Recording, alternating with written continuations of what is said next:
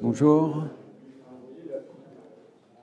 J'espère que tout le monde a bien déjeuné, trouvé leur place. On va commencer la séance de l'après-midi avec le professeur Arthur Fine de l'Université de Washington. Arthur Fine from the University of Washington is going to speak to structural realism then and now. Arthur? I'm wired. Bonjour, Monsieur, Dames. I'm pleased, indeed, I'm very honored to be here. I want to thank the organizing committee for that opportunity and for the splendid conference they've put together. I'd also like to thank the staff who've made people like myself who are not used to this environment feel very comfortable and have been helpful in every way. We all know, of course, that Poincaré was a great mathematician, made many seminal contributions to mathematics, was the originator of numbers of programs, as we've heard in the last couple of days, and a great mathematical physicist, or theoretical physicist more generally. But there was a third arrow to Poincaré's work, and that is his work as a philosopher. And that's the aspect that I want to talk about today. Now, Poincaré's philosophy comes out of his scientific work. He's a philosopher in a very particular sense, not a systematic thinker, not someone like Kant, or Aristotle, but someone whose philosophical thought comes out of reflections on his own scientific work. And in that sense, he's a very contemporary philosopher, since much of contemporary philosophy comes out of reflection of practice of one kind or another. And he's contemporary in another sense, and that is that many people working in philosophy today are also working on Poincaré. I have, for example, supervised two dissertations, one on Poincaré's philosophy of mathematics and one on Poincaré's work on geometry versus empirical science. And there are others I know of in the works right now. Now, when philosophers talk about Poincaré, they generally tend to talk either about his philosophy of mathematics, which is, of course, very appropriate and also very interesting, concentrating perhaps on his intuitionism or on his important but very difficult to understand notion of predicativity in mathematics. Or else, if they're interested in Poincaré as philosopher of empirical science, then they're very much interested in his notion of conventionalism and in trying to draw a distinction between his geometric conventionalism and his conventionalism with respect to the sciences proper, or trying to sort out the tangle that he himself created in distinguishing the notion of hypotheses in various and overlapping ways. And I think in yesterday's talk by Jeremy Gray, all of these topics were touched on. And if I understand it, tomorrow's talk by Gerard Heitzman will probably concentrate more on the hypothesis aspect. Today I'm going to do something completely different. So I could begin by telling you what I'm not going to do, which is none of the above. What I'm going to try to do is to give a talk that is very similar to a number of the technical talks that we've already heard in this conference, which is to begin with some reflections of Poincaré, some pregnant, interesting suggestions addressed to a particular problem, and then to show what happens and has happened in the course of time up to the very present with those suggestions. So the topic that I'm going to be concerned with is structural realism, and I'll begin with a brief summary of how the talk will go. Begin with this wonderful quotation. Poincaré feared that the ephemeral nature of scientific theories could be seen as amounting to what he called the bankruptcy of science. Now, there's an interesting story to be told about that phrase, which I originally thought was one of Poincaré's many beautiful expressions, but turns out to be an expression common in the latter 19th century and reflecting actually a quite anti-science, religiously motivated attack on science. That's not Poincaré's concern, as I will explain. So what I want to do is then to trace out a little bit of the history of the kind of response that Poincaré begins, beginning with Poincaré and then contrasting him with Duhem, with Dewey, with Russell, and with Weyl. And I will do that rather briefly. And then I will try to give some interpretation of a certain confounding of conceptions that I think is involved, both in Poincaré and in part in some of the transition. Then I want to look very briefly, sketch out briefly a modern view of structural realism. And then I want to look much more seriously and critically at the contemporary structural realism debate. And I will end with some pictures which suggest that there's some serious criticism to be made of this whole program. So let's begin with Poincaré. And this wonderful quote that comes out of the Foundations of Science in 1905. At first blush, it seems to us that theories last only a day, that ruins upon ruins accumulate. Today, theories are born. Tomorrow, they are fashion. The day after tomorrow, they are classic. The fourth day, they are superannuated. And the fifth day, they are forgotten.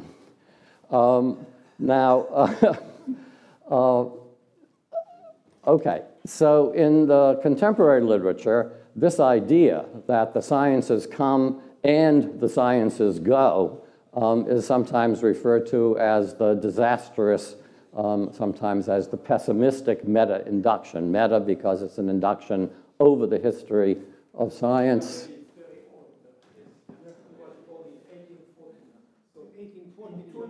Ah, I've got it twisted.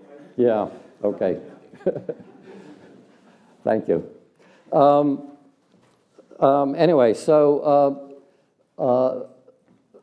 that these theories come and go, and it's a meta-induction because it's over the history of science, and it's a disastrous or pessimistic meta-induction because if you carried it out as a kind of straight-line induction, then of course you would conclude that today's theories, however, whatever the evidence, however well confirmed they are also going to come and go, and with them the various objects that we think of as the objects of scientific interest and the properties that we think of them as having. So Poincaré's solution to this problem of the passing phase of science is to focus on relations. And so what he tells us is that if a theory taught us, and here I want to emphasize a true relation, then this relation is definitely acquired, and it will be found again under a new guise in other theories, which will successively come to reign in the place of the old. So the interesting suggestion is that if we want to deal with the problem of theories that come and go with a pessimistic induction, then what we want to do is we want to focus on relations, okay? Because relations are going to be part of the permanent furniture, provided, he says, that they're true relations.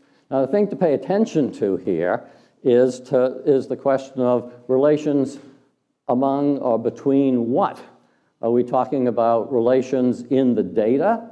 Are we talking about relations in the data models, that is, the data as process, the phenomena? Are we talking about relations about whatever it is in reality that underlines the phenomena? Okay? These remarks here are certainly ambiguous about that. I want to compare Poincaré's remarks here with those of Pierre Duhem on a related topic. Now, like Poincaré, Duhem is often considered I use Jeremy Gray's word from yesterday, a kind of skeptic, or to have a skeptical attitude, very often classified as an instrumentalist. And if you read remarks like this, then of course it looks that way. I mean, the scientific hypotheses are only devised in order to save the phenomena that don't reflect what's really going on in the world. On the other hand, that's from his book, 1908, he also tells us that physical theory confers on us knowledge of an external world which is irreducible to merely empirical knowledge. And then he goes on to say in a very famous passage, it is not merely an artificial system suitable today and useless tomorrow, making reference to the pessimistic induction here, but an increasingly natural classification, which is to say a system of relations. So it seems that Duhem and Poincaré here are trying to focus on the same problem, the same solution to the same problem, namely look at relations. I say this is a very famous passage of Duhem's. It's really an infamous passage because everyone who interprets Duhem interprets this passage differently. There's a very nice article, if you can read it at the end there, by Karen Merrick King-Starling in Philosophy of Science, who draws out these contrasting instrumentalist, realist aspects of Duhem. Now, what I actually want to do here is to digress very briefly, I can't help it, coming from the continent that I come from, and mention a little bit about John Dewey, who also struggled with this problem of the so-called pessimistic induction. And here's what Dewey says, we can get it. He talks about, in a longer passage, how scientists are wrestling with a problem. And he describes what goes on. There is evolution of new techniques of control and inquiry. There is search for new facts. There is an institution of new types of experimentation. There is gain in the methodical control of experience. And all of this is progress. So in the course of scientific investigation, all of these things are going on. And then Dewey goes on to comment, it is only the worn-out cynic, the devitalized sensualist, the fanatical dogmatist, who interprets the continuous change of science as proving that since each successive statement is wrong, the whole record is simply error and folly, and that the present truth is only the error not yet found out. Now, I want to contrast Poincaré and Duhem's approach to this issue with Dewey's, just really briefly. What Poincaré and Duhem both suggest in slightly different ways is a solution to a problem, right? Problem is, what do we do about the fact that theories come and go? Well, we focus on relations, which are more stable, okay? What Dewey does with the problem is to make a characteristic, pragmatic move. What Dewey says is, there isn't really a problem. If you pay attention to what scientists actually do, you'll see that in the course of every investigation, some progress is made, right? Not progress with respect to relations, not progress with respect to this and that, but progress all over the place. So it's a very different way of thinking about it. But to return to Poincaré, we can here, this is what he has to tell us about Maxwell's equations. They express relations. And the equations remain true. It's because the relations preserve their reality. Reality where? Reality about real things or reality about the phenomena or the data? They teach us now, as they did then, that there is such and such a relation between this thing and that, only the something which we then called motion, we now call electric current, but these are merely names for the images we substituted for the real objects, which nature will forever hide from our eyes. So the problem is, as he poses it here, we can't know what the real things are between which relations hold, okay? And that's why we can't focus on the things, but we can focus on the relations that hold between the things. So again, the true relations between these real objects are the only reality we can attain. And the sole condition is that the same relation shall exist between these objects as between the images we are forced to put in their place. So here is a picture of the phenomenal world. That's the world of images and the language that we use, and the real world. And looking at relations in the phenomenal world, we project, as it were, isomorphically to what must be the case in the real world, although we can't really know anything about it. Okay, not anything directly. Poincaré is pretty serious about this. This is what he has to say about the principle of conservation of energy. If we wish to enunciate the principle in all its generality and apply it to the universe, we see it vanish, so to speak, and nothing is left but this. This is the principle of conservation of energy. Something is constant, okay? That's what we can actually learn, that something is constant. This may be a reductio of the view. If not, it seems to me it's very close to a reductio of the view. But let's persist for a bit. Now, that's when Poincaré is talking about this coming and going of scientific theories. But he carries on another dialogue, which is not about that, but which is about the topic of objectivity. And what he says about objectivity is very important. He says that what is objective is what must be common to many minds. Okay, so now we're not talking about real or what's true, but what's common to many minds. And consequently transmissible from one to the other. He thinks quality is not so transmissible, but relations are transmissible. From this point of view, what is objective are only pure relations. So the focus on relations here, we get a very different angle. We're not trying to find out what's real, we're trying to find out what's objective in the sense of can be transmitted from one person to another or intersubjectively transmissible. So I'm going to flip to Bertrand Russell a little bit later, who we'll see expresses very much the same ideas.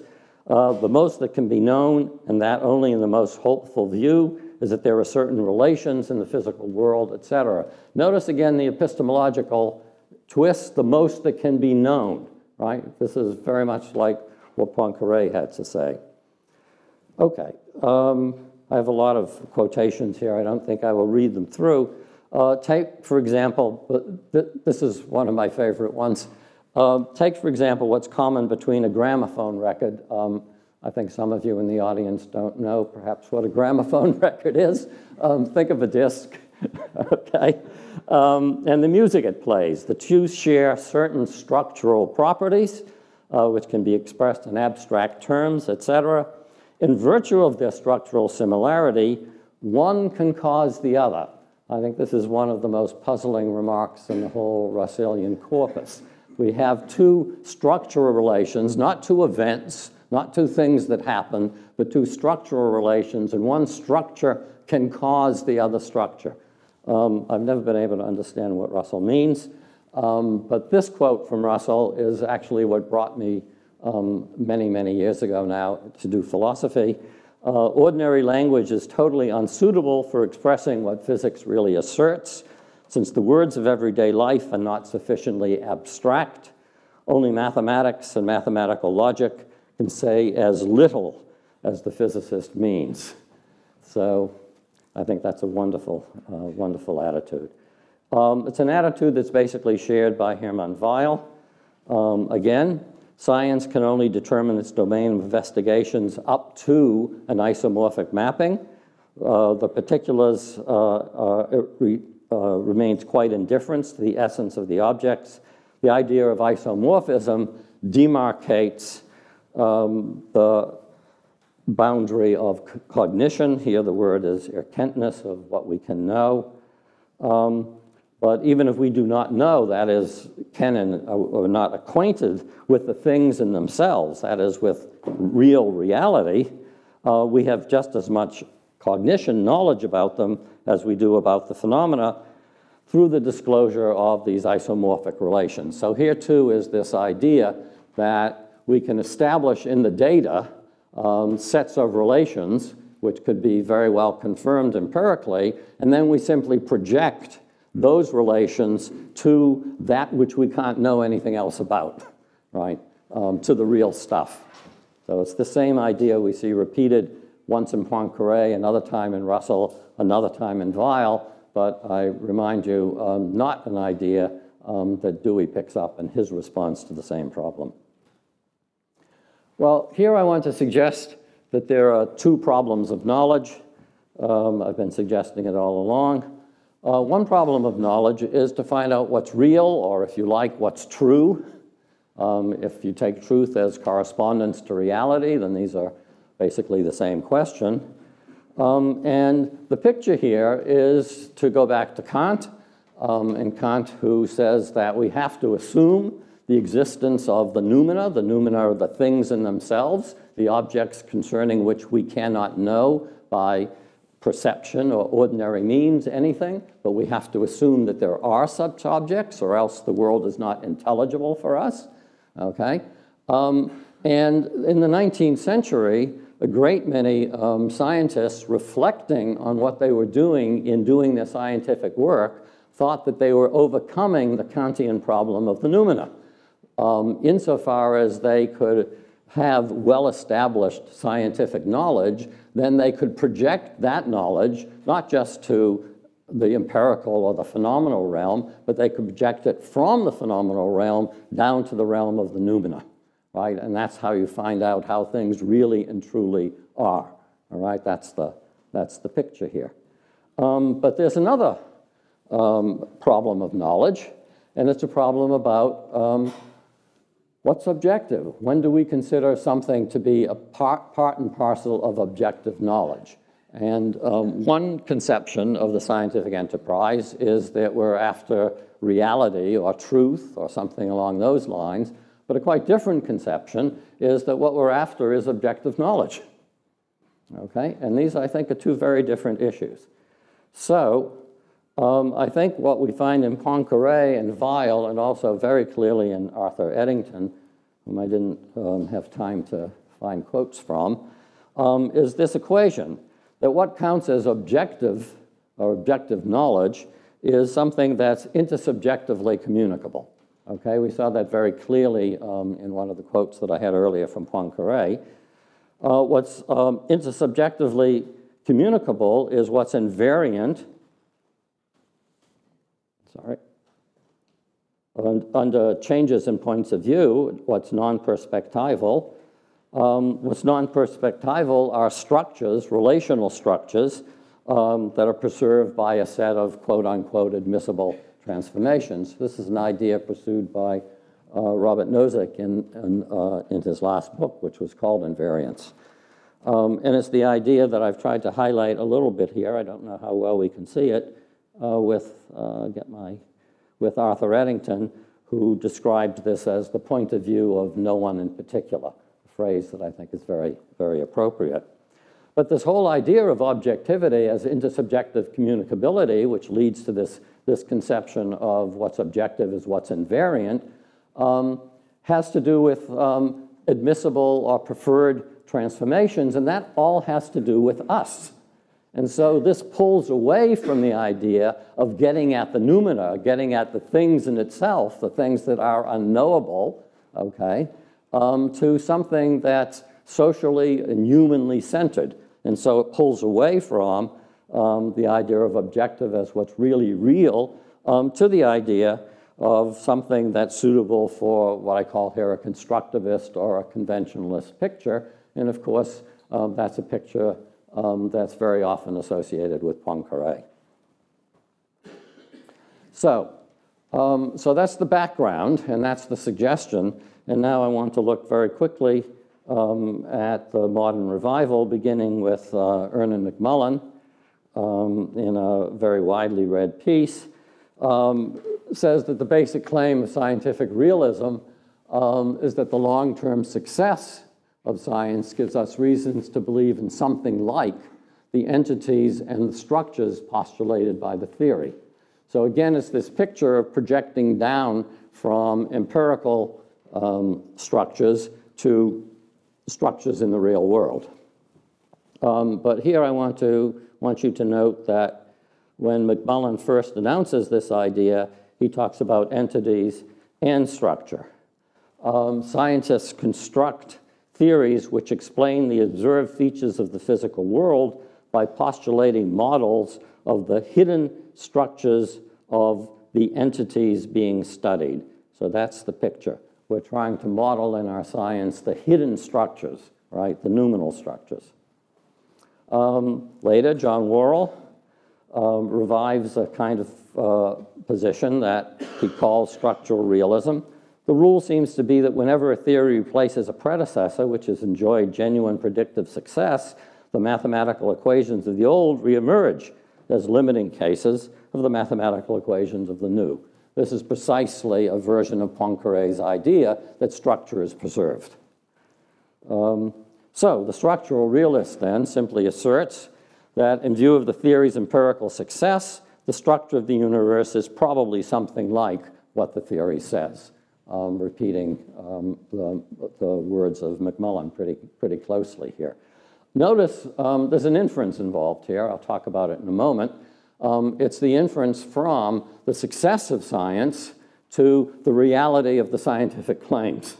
Okay, it's a very particular kind of inference and a very odd one. Finally, the most latest version of structural realism is so-called ontic structural realism. Book that came out in 2007 called Everything Must Go by James Ladyman and Don Ross is the Bible for this particular kind of structural realism. I'll give you just a quick flavor of it. In the title, Everything Must Go, the emphasis really needs to be on things, right? It's everything that must go because the basic axiom here is that there are no things, okay? Structure is all there is. So it's like turtles all the way down, but in this case, it's structure all the way down. There are no things. What do we do with objects? Well, objects are sort of pragmatic devices that agents use, that agents means you and me, to orient ourselves in the world. Okay, so they're sort of provisional tools. Poincaré sometimes uses the phrase useful fictions, so one might think of them that way. What's very striking to me about this is that objects, I mean, we have to provide some account of objects, so they're pragmatic devices used by agents. Used by agents. That's you and me, who are also objects, who are presumably also merely pragmatic devices used by agents, but what agents are using us and for what purposes? I think we see here a real problem for ontic structural realism, namely, can you have just relations all the way down? There's a long history here that includes people like Carnap and Carnap's so-called Aufbau problem, and we could talk about it in the question period, but I want to move on. Okay, so I want to give you a really quick run on how the realism debate goes. For realism, that is the view that science tells us what's really going on out there. One standard argument is the so-called no miracle success argument, and that's the argument we've been looking at to a certain extent, which simply projects from the success of the scientific enterprise and says, well, look, it would be a miracle if science were as successful as it is unless it had latched on to the truth of things, okay? So that's the basic form of the argument, and it has sophisticated versions. Science gives us the best explanation, and so on. I'm going to skip all that. The other interesting argument for a realist perspective is an argument that, curiously, philosophers, at least in the 20th and early 21st century have stayed away from by and large. It's a kind of Kantian argument, namely that how on earth could you understand what's going on in science unless you thought that science was exploring the world around us and giving us reliable and good information about it, right? So it's a necessary condition for understanding scientific practice. It's an argument philosophers have not paid nearly enough attention to. On the anti-realist side, we have the pessimistic meta-induction. Theories come and go, and with it, the ontologies of those theories. And we have a very well-known standard argument, well-known to every scientist, certainly, the argument from underdetermination, which is simply to say that I don't care how much data you collect, I don't care what the quality is of it, and so forth. It always underdetermines the hypothesis. There are always many ways of accounting for the data. Well, if there are many ways for accounting for the data, why believe this one as opposed to that one? So that's, again, pulls on the anti-realist side. Now, I'm not saying either for the realist or the anti-realist that any of these arguments are compelling or convincing. All of these arguments need to be looked at carefully and hedged about carefully. But these are the central kinds of arguments that one finds. There is a third kind of anti-realist argument that's associated with constructivism. Sometimes social constructivism would be a better phrase. The constructivist project is very straightforward. The constructivist project is to explain what scientists do, that is, to explain scientific practice without presupposing the truth of the theories that scientists employ. Okay? Now, if the constructivist project could be successful, then it would undercut the Kantian argument that we have to assume the reality of the world in order to understand science, but the constructivist project is precisely to understand science in all of its detail without presupposing the truth of the scientific theories that we're interested in. Okay, so that's the playing field for the debate. The problem is to, as it's come to be formulated, is to latch onto the no miracle success line, right? That pulls you towards a realist idea. If science is successful, it would be a miracle if it didn't really get at a good part of the truth, and in a way that avoids the pessimistic meta-induction. And there is a really generic form of a solution here, namely find an X such that in successive scientific theories, X is preserved, okay? So it avoids the pessimistic meta-induction, and that X is a ground for our scientific success, right? So there's the problem, and there's the generic form of solution. Okay. So in Poincaré's hands, and in the hands of Weyl, and in the hands of Russell, the X that we're looking for to provide the solution here is structure. So I want to devote the next 5 minutes to asking, what's special about structure? Why have we focused on structure? Is there anything special about structure? I want to offer you a set of incomplete arguments. I was about to say poor arguments. I hope they're not really very poor, but they are certainly incomplete. And what I'm not trying to do is to provide a knockdown argument that one should not be interested in structure or that structure is irrelevant, but I'm trying to disabuse you of the notion that structure is itself very interesting. Okay? So that's the function of the next 5 minutes.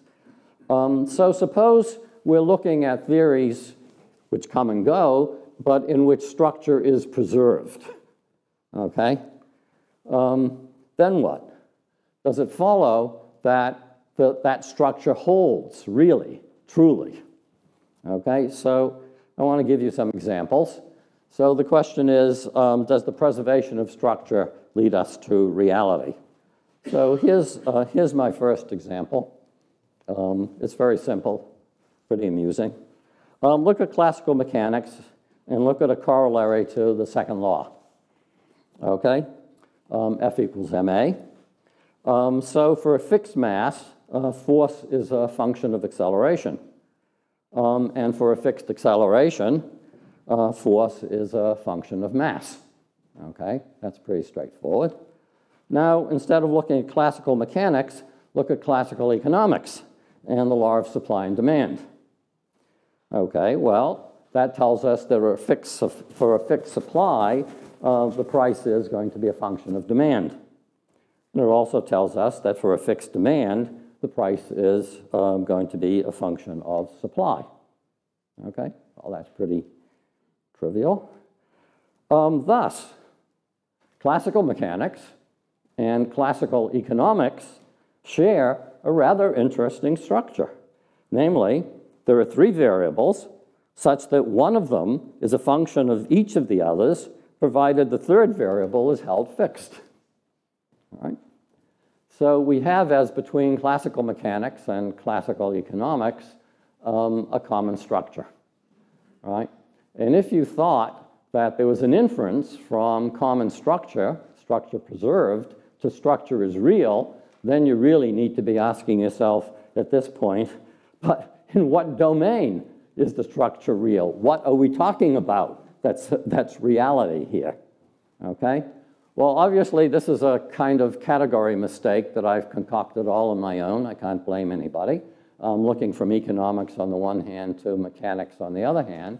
So maybe the solution is to fix the domain, right? And then look at what happens if structure is preserved in, as it were, roughly speaking, the same domain that we're working in. So we're not working here in economics and here in mechanics. So do we now want to approve of the inference that the preservation of structure tells us that we've discovered something true about the domain? Well, so look at Newton's first law again for big bodies in slow motion. Well, this is preserved, at least approximately, between Newtonian mechanics and special relativity. So according to the inference, since it's preserved between that great scientific revolution, the inference is real in this domain. But of course, here's another structure that's preserved. The global space-time structure in classical mechanics and the global space-time structure in special relativity is flat. We work in flat Minkowski space. And so there's a structure that's preserved between the same two theories. But of course, the global structure in general relativity is not flat, okay? Which suggests that we are a little hasty in saying, well, this is preserved across the revolution, so therefore this is the mark of something real. Okay. Well, in addition to fixing the domain, since that doesn't work, what we could do is to add that the structure should be preserved not just across a couple of theories, classical mechanics to relativistic mechanics to general relativity, should be preserved across a whole bunch of theories. So maybe if something is just there across a whole bunch of theories, then that will show that it's a mark of what's real. Okay. Here, I want to give up the game of example and counterexample, although I can't quite tease myself away from it. So I'd suggest you make up your own examples. I think probably everyone in this audience knows quite a few examples that would work. Here's one of my favorites. Look at the structure that binds together state variables that we refer to as determinism. Okay? There's a long history of deterministic theories across many different domains in the sciences, and there's a long history of the termination of those deterministic theories and the intrusion of indeterministic theories. So this is a very nice example in which you have structure preserved across a whole bunch of things, but it doesn't follow that the structure is, as it were, a mark of the real. Okay.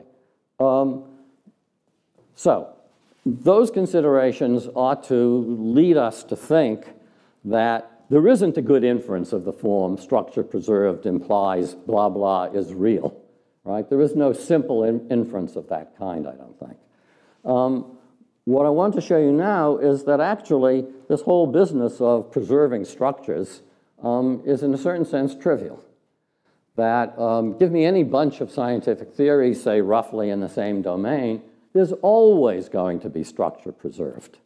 And if there's always going to be structure preserved, then it can't be of any particular epistemological significance that there's structure preserved, because the reason there's always structure preserved is purely logical. So I begin with a conjecture, which is that where several theories succeed one another, there'll be, let me read it. succeed one another, there'll be areas where the theories do not disagree up to a certain order of approximation. So the theories might be radically different, but there'll be areas, some areas of application in which they basically agree, okay? That is, in fact, the way science works, right? We talk about scientific revolutions, but things change, but not everything changes. And between one theory and another, there's always overlap. Between that theory and a third, there'll be overlap with the first, and so on. So I take that as a reasonable hypothesis about the history of science. So based on the conjecture, we can formulate the following theorem. Given any succession of theories, whether they're true theories or false theories, I don't care, there will be a relational structure that they all share, at least approximately, over some range of applications, okay? So structure is trivial in the sense that it's always going to be shared. What's the proof? Well, the proof is really pretty straightforward. The conjecture says that if we have a bunch of theories, successive theories, there'll be some domains of application in which they're consistent with one another. Okay, if there's a domain in which they're consistent, then we can formulate a first-order theory of that domain. That first-order theory will be consistent by assumption. Therefore, by the completeness theorem, it will have a model. That model is, of course, nothing other than a relational structure. That's what we mean by a model. So the preservation of structure is pretty trivial. Okay, so far, we've got this far. Structure preservation across theories is a mark of the real. I want to say that doesn't work. But we haven't got that structural preservation that underwrites success is a mark of the real. So I've been doing a little conjurer's trick here, directing you to one aspect of what the solution was supposed to be with my right hand while deflecting what my left hand is doing. So I've been looking at the significance of structure and whether preservation of structure alone is a mark of the real, without saying, well, we're not just preserving structure, we want to preserve structure that grounds the success of the theories that we're talking about, okay? So we have to come back to this. So the question is structural preservation that underwrites success. Is that going to be a mark of the real? Again, I would invite you to construct your own counterexamples. Again, I'll prime the pump by giving you one that you've already seen. Classical mechanics to special relativity with respect to global space-time structure, right? That's very nice, and that space-time structure grounds the success, if we use Flat-Minkowski space, grounds the success of special relativity. But of course, that isn't going to be a mark of the real because it won't generalize up to general relativity. Okay, so this is an area where if I had half an hour more, I would try to construct some more examples, but I think you should construct your own. Instead, I want to end with a kind of deconstruction of the project rather than arguments about the details of the project. So here's what I think is the usual heuristic that goes on in science. We have an old theory, and we have a new theory, and the new theory has some kind of successful prediction, and the new and the old theories, as I said before, generally overlap. So from the new theory, if we're lucky, we get a novel, successful prediction of some sort, or some kind of success. We can solve some problem that we couldn't solve before, okay? We take the success of the new theory as an indication that the new stuff that we've introduced is good stuff to introduce into the theory, right? That's how science usually works. We make a scientific shift. That shift is successful in a predictive and empirical sense, and we say, well, that redounds to the credit of the shift that we've made, okay? The heuristic in the program of scientific realism is exactly backwards. We introduce a new theory, right? The theory is successful, but the success of the new theory doesn't accrue to some new features in here. The success of the new theory accrues to the old stuff that the new theory shares with the old theory. namely in Poincaré's idea or in Weyl's or in Russell's, to the relations that are shared between the old theory and the new theory. That tends to confirm that those relations really refer to reality, okay? What I want to suggest is that this is really a reactionary heuristic, and I know I only have 2 minutes, so I will do this quickly in 2 minutes. I want to contrast classical quantum mechanics, ordinary quantum mechanics, orthodox quantum mechanics, with de Broglie-Bohm program. De Broglie in 1927 introduces an unorthodox way of thinking about quantum mechanics. Bohm in the 1950s revives that, and I was going to say improves on it. I'm not sure he improves on it. He adds a theory of measurement to it, and it's a lively program. Well, I work in foundations, and as some of you know, if you've touched on foundations, it's a shambles, right? I mean, there are a dozen competing foundational interpretations, each one trying to beat up on the other, and one of them is the de Broglie-Bohm program. What's really nice and interesting about de Broglie-Bohm is just this, without going into the details. In orthodox quantum mechanics, we don't have a space-time theory. In general, things don't happen in a particular place at a particular time, and in general, processes don't have trajectories, okay? That's a radically different kind of theory. In the Bohm theory, everything that happens at a particular place at a particular time, and particles or whatever are moving around indeterminate spatial-temporal trajectories. So the Bohm theory shares with classical mechanics this enormously important feature, right? That it's a space-time theory. It's a theory with processes that actually go on with trajectories and so on.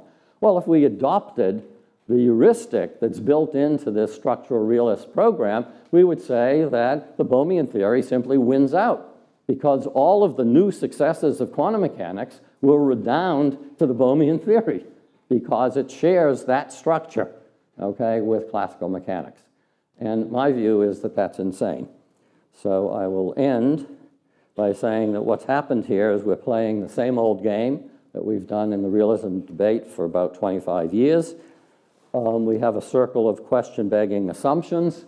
One wants to infer from some feature of scientific practice, namely the preservation of structure, to the truth in the correspondent sense of some aspect of scientific theories, here that structure is real. But the inference has as a premise that utility or success is a mark of truth. That's a premise that's disputed by various anti-realisms, by instrumentalist pictures in particular, and so the inference itself is, of course, question-begging. So, what to do in these circumstances? Shall we simply say to my realist friends that they're irrational? Shall I simply say, as I tried once and got beat over the head, that, you know, your realism is just a leap of faith. It's kind of like a religious faith or a political ideology, something like that. That didn't work very well. So what I like is to try and follow this line of thought, that the only true criterion is to see what's possible and proper to do. This is very pragmatic, Deweyan. There are no rigid criteria ever. You have to consider the contingencies of the period in question and those of today, and then you have to see what works. That's all. And although this may sound very Deweyan and very pragmatic and perhaps very American, this is actually Pierre Boulez in his thoughts on conducting. So I leave you with Boulez's thoughts about how to deal with structural realism.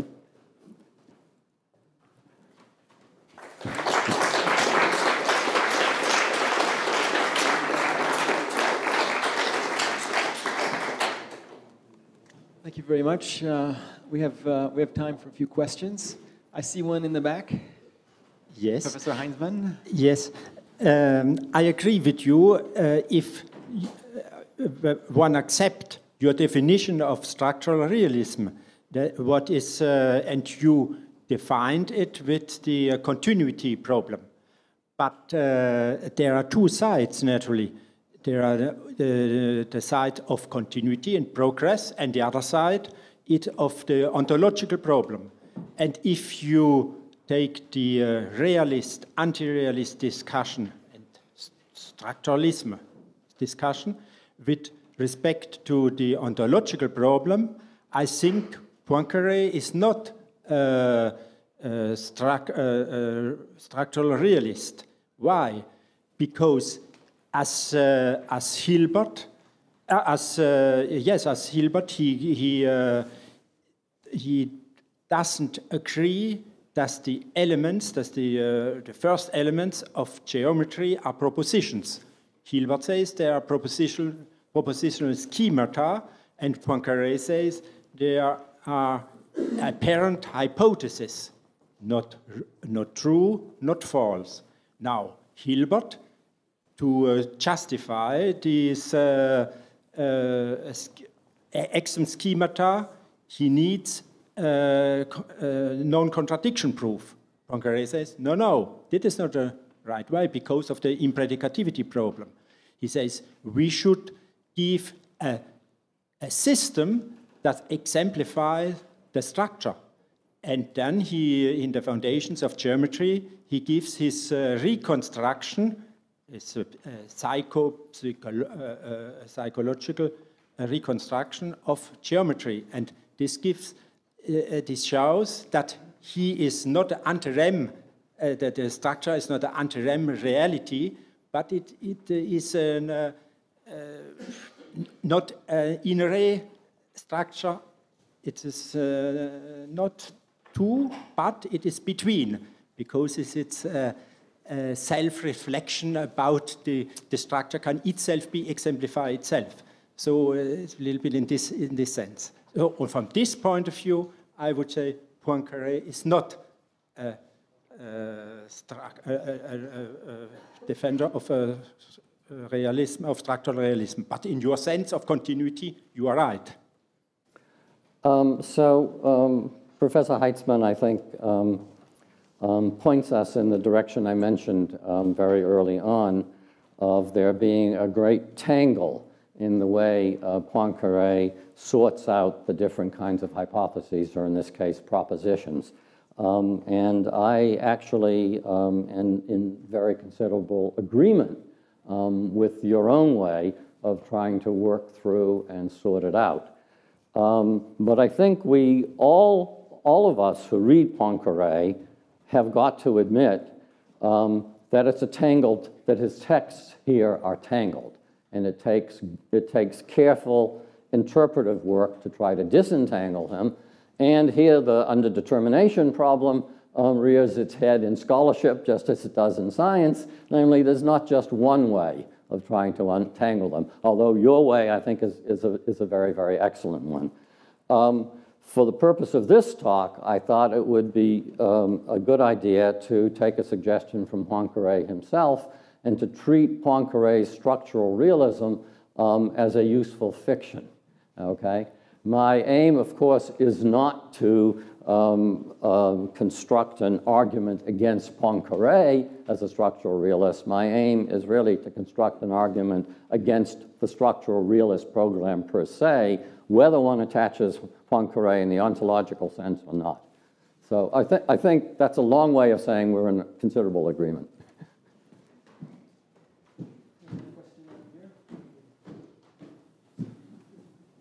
Concernant la philosophie de Poincaré, je pense que le mot philosophie est inadéquat.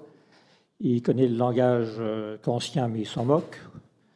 Ce serait mieux de parler de la pensée scientifique. No, sorry. Concernant... I need a translator. Go ahead, I'll see what I can do. Go ahead. Concernant le réalisme scientifique, non, le réalisme structural, je pense que pour Poincaré, réalisme est complètement inadéquat et structural est un peu trop fort. C'est très difficile de saisir Poincaré. Il est sur un équilibre instable que lui seul peut occuper. On tombe à gauche dans le conventionnalisme ou à droite dans le réalisme. Alors, je pense que le mieux pour lui, ça serait de parler de stabilité structurale, mais stabilité relationnelle serait peut-être mieux. Mais ce n'est pas de l'invariance ni de la rigidité. Hein. D'accord, j'ai du mal parce que je ne trouve pas une question là-dedans. Vous pouvez Non, mais c'est formuler votre question. C'est une remarque sur le... C'est une remarque, d'accord. So the remark is that, if I understood the central part, that like Professor Heitzman's, my construal of Poincaré as structural realist is too strong. Yes? The realism, yes. The structuralism, no. Trop fort. Right. So Poincaré. So the picture is Poincaré is focused on structure, but he's not focused on structure as a realist. Right. And again, this is a very sensitive question, and we would have to look at a number of different texts. Some texts, I think, would go exactly in your way, and some texts would go differently. And that's why, in my talk, I tried to differentiate the problem of realism from the problem of objectivity. And he's a structuralist, without doubt, with respect to objectivity. Whether he's a structural realist, I think, is a much more debatable question. Although he talks that way quite a lot.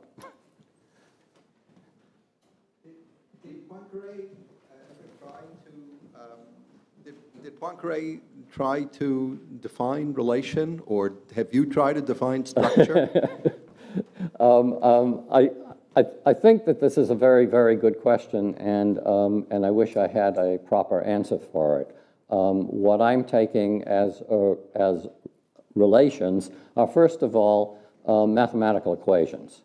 So it's quite clear, I mean, for example, when he talks about Maxwell's equations and so on, that when you have a well-defined mathematical equation, that establishes a relational structure. Whether he would go beyond that to say, as I do in the middle of my talk, that you can use the completeness theorem to go from a consistent set of formulas to a model, and the model itself is a relational structure, whether he would recognize that in general, I think is something that we would have to look at really carefully. I suspect the answer is no, but it's a very good question.